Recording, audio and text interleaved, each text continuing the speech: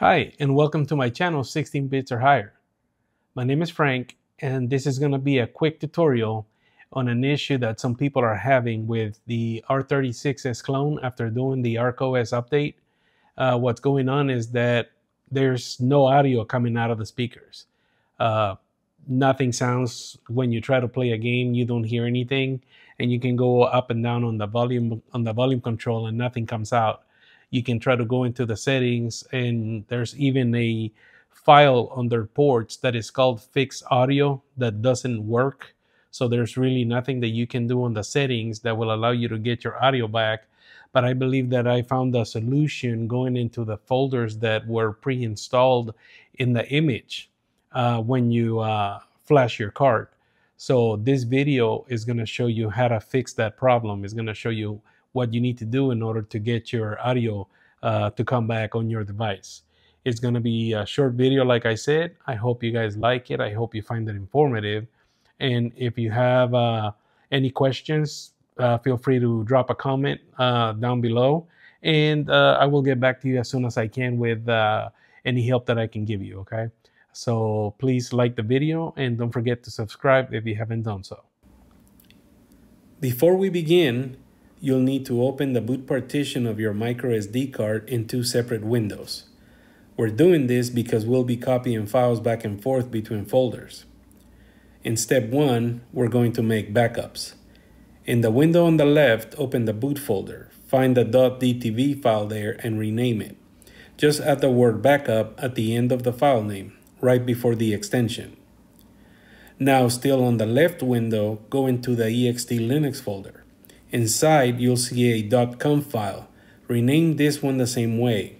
Add backup at the end of the file name before the extension.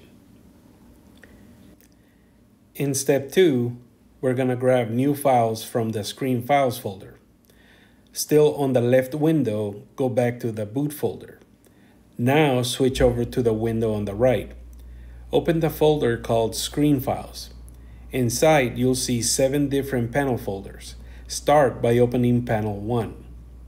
Inside Panel 1, you'll find a DTV file with the same name as the one that you just renamed, and an ext Linux folder that also contains a .conf file with the same name as the one that you renamed earlier. In step 3, we're going to copy the new .conf file. Jump back to the left window and open up the ext Linux folder again. You'll see the rename backup file sitting there. Now go back to the right window. Right-click on the .conf file, drag it into the left window, and drop it in the ext Linux folder.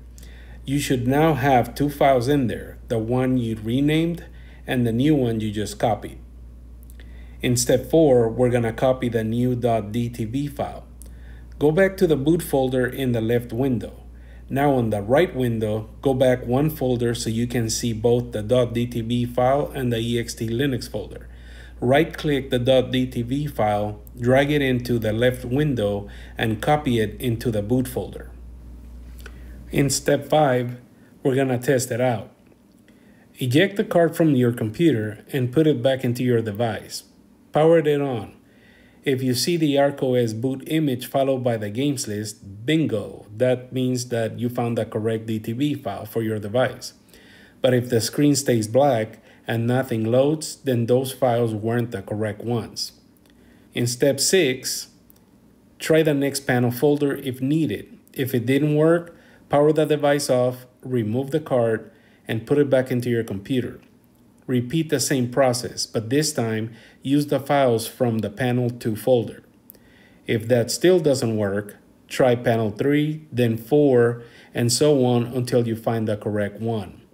When I did this, I actually started from Panel 7 and worked my way backwards. For me, it ended up being Panel 4 that worked. I know it can be a bit of a hassle, but once you hit the right one, your screen should display correctly and your audio issues should be fixed. Step 7, restore if nothing works. If none of the panel folders work, don't worry, just go back and delete the last files you copied, then take the original files you renamed with backup, remove the word backup from their names, and that will restore your device back to the way it was before you started testing. And that's it, step by step until you get the correct panel setup for your device.